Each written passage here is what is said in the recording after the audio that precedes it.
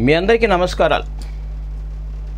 అందరితో ప్రేమగా మాట్లాడాలన్నా, అందరూ మిమ్మల్ని ప్రేమగా చూడాలన్నా, మీ ఆలోచన విధానం ఎప్పుడు కూడా పాజిటివ్గా ఉండాలన్నా, ఎక్కడికి వెళ్ళినా కూడా విజయాలతో తిరిగి రావాలన్నా మనకి మనోబలం ఉండాలి.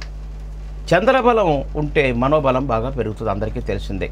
చంద్రుడు మనస్కారకుడు కాబట్టి మనసు మీద మనకి బాగా బలమైనటువంటి శక్తి కలగాలి అనుకున్నప్పుడు చంద్రుడి మీద కూర్చొని గణపతి ప్రయాణిస్తున్నట్టు కనపడేటువంటి విగ్రహాన్ని సంపాదించుకోవాలి.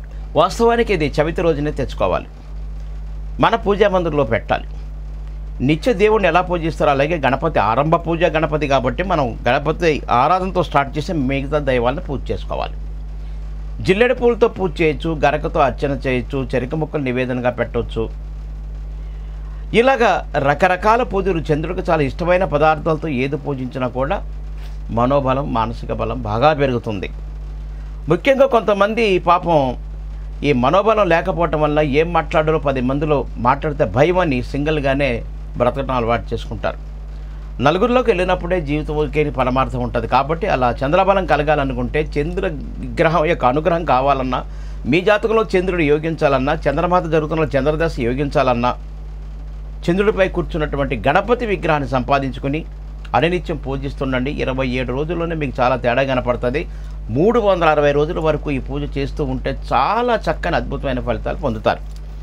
ఈ విధంగా పంచలోహంలో చేసినటువంటి అర్ధచంద్రుల్లో చూసారా గణపతి కూర్చొని మనల్ని ఆశీర్వదిస్తున్నట్టుంది. పక్కన ఆయన వాహనం కూడా ఉంచుకున్నారు.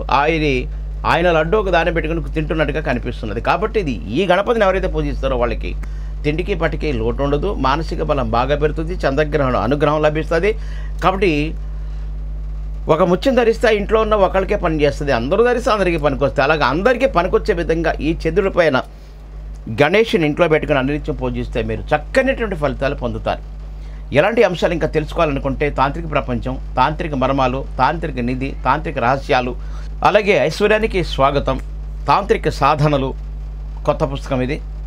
ఈ తాంత్రిక సాధన అనే పుస్తకం వచ్చింది. తాంత్రిక సాధన అనే పుస్తకాన్ని తెప్పించుకోనండి.